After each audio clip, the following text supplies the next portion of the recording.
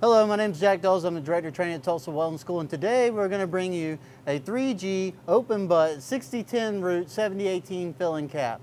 And before we get started on that, let's go over how the setup of it is. So one thing, first what you want to do is you want to get you a plate, you want to clean it all up on the front side and on the back side of the plate, about a ½ inch back or so, something like that. And then you got your bevel that's already been cut. Now you got to put land on. What is land? Well, basically, land is a flat part right on the bevel. So you got your bevel that comes to a knife edge. So what I've done is I laid it in the flat position, I tacked it down like this, and then I took my grinder like so, and I went across it nice and smooth, back and forth, nice and consistent. And then what you're looking for is a 1/8 land all the way down. You're looking for it to be as wide as a 1/8 rod. So what I like to do is I take a 1/8 rod, and I actually make sure it's a 1/8 land all the way down. I'll check it, and I'll make sure it's right. And once I make sure that I've got a good 1/8 land all the way down, well, then I'll tack them up. And so what I did is I went ahead and tacked them up. We got a nice little gap in here, 1/8 land going. And so we're going to run this in the vertical position. I'm going to run a 6010 root around about 84 or so on the amperage. And once again, it's all about the keyhole, okay? It's all about keeping a nice tight arc length in there. If you're starting to long arc, and what I mean by long arc is actually getting the rod farther away from the metal. The farther you get it away from the metal, what's going to start to happen is going to create a bigger hole. Okay, and when you get a bigger hole, then you cause yourself more problems. You have to start moving more and starting to try to do different things to try, because you're getting a big keyhole. So it's all about prevention. Let's prevent it from getting to be a big keyhole, okay? And I can show you tips and tricks on that another time. But right now we're just focused on actually running this project out. This is a certification test. We have a lot of people that come to our campus in Jacksonville and do certifications. So I wanted to take a few minutes and show you how to do one and go through the process. So like I said, we got everything set up. We got our gap right. We got our land right. Machine set on 84. We're on DC positive. So let's give it a go.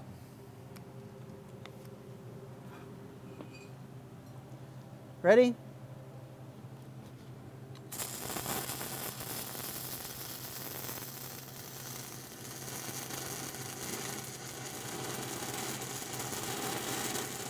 You can hear that sound, that roaring. That's what you want to listen for. Hearing it roaring. Rah. You can see every time I step away from my keyhole, I always come down and get it. Once it stops following you, then come back and get it. Come back down and touch it.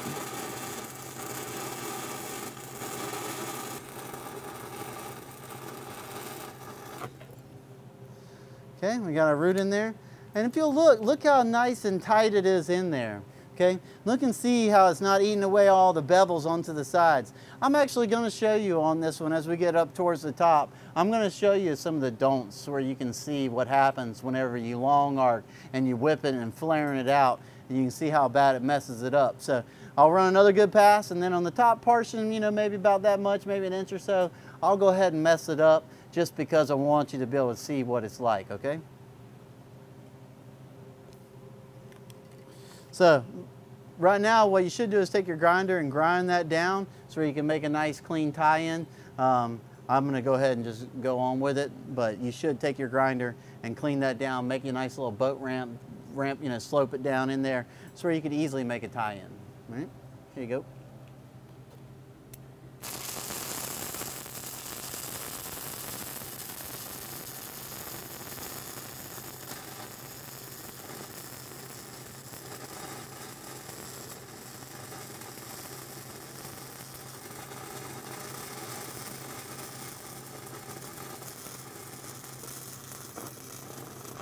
Okay, so it's getting a little tight on us here, as you can tell. So let's go ahead and turn it up. If it's getting so tight and you got it buried up in there and it's not wanting to penetrate through, just stop, okay? Just stop, turn the amperage up. It will make a hole, I promise you. Here we go.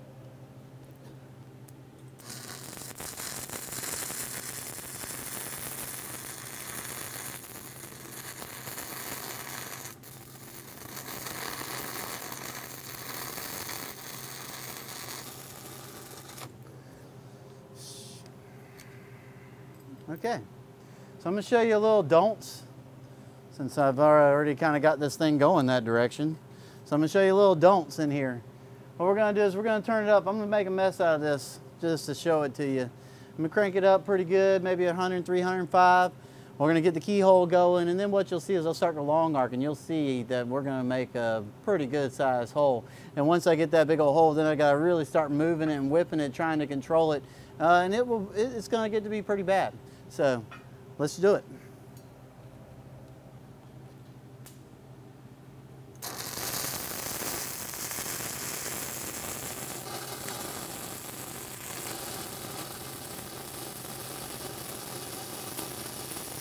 I'm going to start the long arc. Now you can see it. Now it's starting to make a hole. You can see how it's making really, just ripping open. I'm having to really step it because it's starting to really rip open. And that's where you have too much heat. You're long arcing in there. It's ripping open a big old keyhole. It's not what you want, okay? That's not what you want to do. So keep a nice tight arc length the whole time. Keep it in there, nice and consistent, nice smooth steps. Watch your keyhole. Make sure you're reading that puddle. Like I say, if the puddle's small and keyhole's small, stay close to it. If the puddle's starting to grow and keyhole's getting bigger, you're going to have to start moving, getting farther away from it so where you can control it. So we'll go ahead and clean this all up and get it ready for filling cap. Okay, thank you.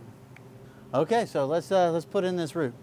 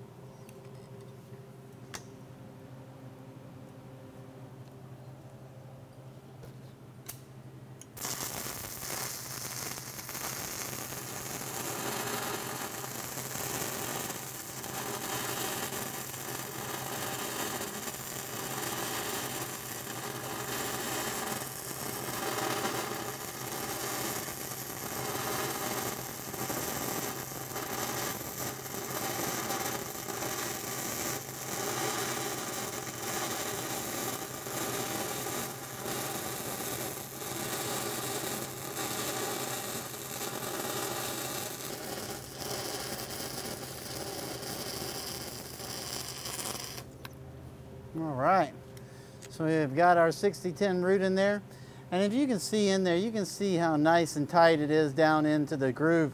That's what you're looking for. You want it to be down in there nice and tight. You don't want all the smoke and splatter and stuff on the outside. That's a telltale sign that you're long arcing it whenever you have smoke and splatter all scattered on the outside out here. So, you know, just keep it nice and tight the whole time you're running 60-10, okay? That's the key to this. Keep it nice and tight, keep it smooth, keep it consistent. And you too can run a nice root like this as well. So what we're going to do is we're going to go back and we're going to clean this all up, and then we'll come back and run a filling cap, okay?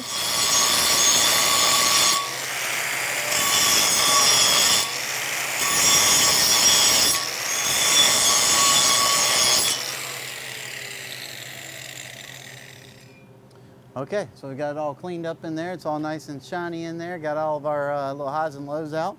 And now we're going to go back in and run with a 70-18, not this one because it's all broke. We're going to come back in, we're going to run 70-18. I'm going to run a little weave pattern in here. We'll call it an oscillation pattern. It's not so much a weave, it's just moving a little bit side to side. Going to put a quick little hot pass in there, make sure we're getting it all tied in, burned in nice and smooth. So let's put a nice little fill pass in here, hot pass. We're going to run it around 90 or so and lay it in there nice and smooth. Here we go.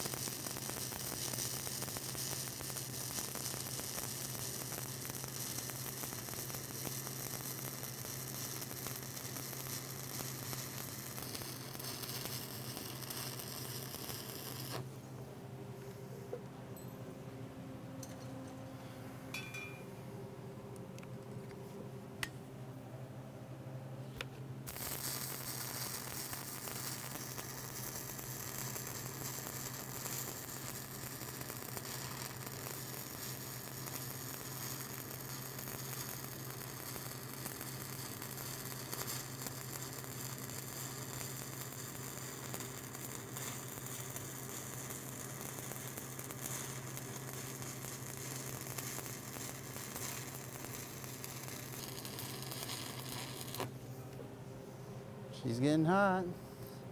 She's getting hot up there.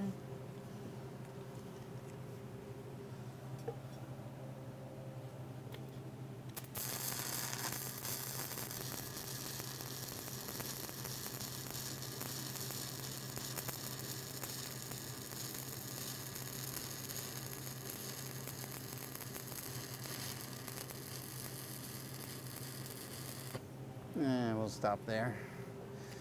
Oh, stop right there. Watch your eyeballs, fellas. Okay, so we got it nice and filled up, nice and flush there. Then we're going to come back and put our cap on it here. And like I said, I'm just going to do a little side-to-side action, pausing just slightly on the sides, making sure I'm washing over the beveled edge so I don't leave any undercut or anything like that. So we're going to run it in here and run some nice smooth beads right up here and put a nice pretty cap on.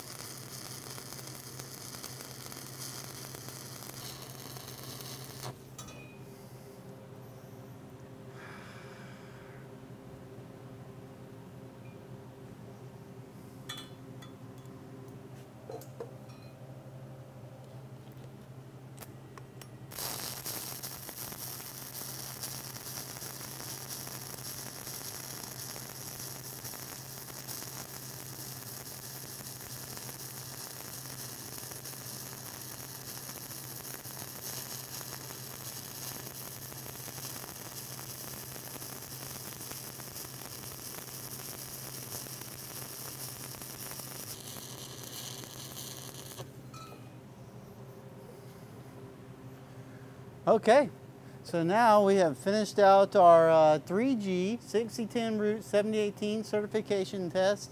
You got it all looking good. We got the slag peeling up here. It's looking good down there. There's no undercut, nice smooth beads all the way up. Let's get the slag out of the way where you can see it all. And so it's all looking good. I just need to clean it up here. Let's go ahead and clean it up.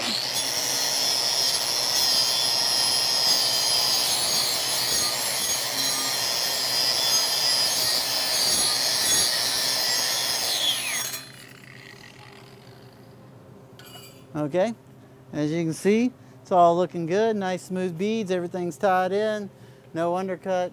So this is how you make a 3G 6010 7018 certification test. This is how you do it, and like I say, it really just depends on making sure you got your gap, your prep right, little things. Making sure all those things are done right makes the welding so much easier. But if you don't put in the time, you don't do it the right way, you're going to end up with lots of problems. It's going to make it harder on yourself. So thank you for watching, and looking forward to hearing from you. If you need something or you have information, want information, please reach out to Tulsa Welding School. Be glad to help you, and thank you. Have a great day. Hey everyone, thanks for watching the video. I hope you enjoyed it. I hope you learned something today. And if you want to stay up to date and get tips and tricks to become a better welder, then subscribe to our channel. And if you would like to learn even more right now, click on our video. Thank you, and we'll see you next time.